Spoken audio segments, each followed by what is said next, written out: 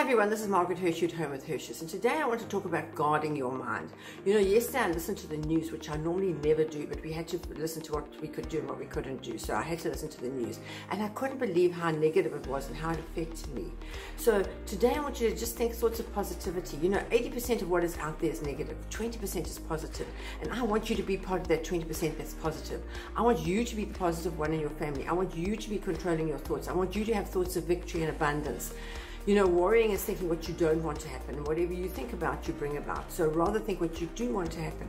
Think of what it's going to be like when you're back, when you've got your perfect job back, when you're doing exactly what you want on a daily basis, that your bank balance is looking good. Know what you're aiming at. God is busy at the moment. You need to tell him what you want. It says in the Bible, ask and you'll receive, seek and you'll find, knock on the doors will be opened. So it's up to you to be deciding what you want. Write it down. Put your vision board out there. Have your goals up there. Look at them all day, every day.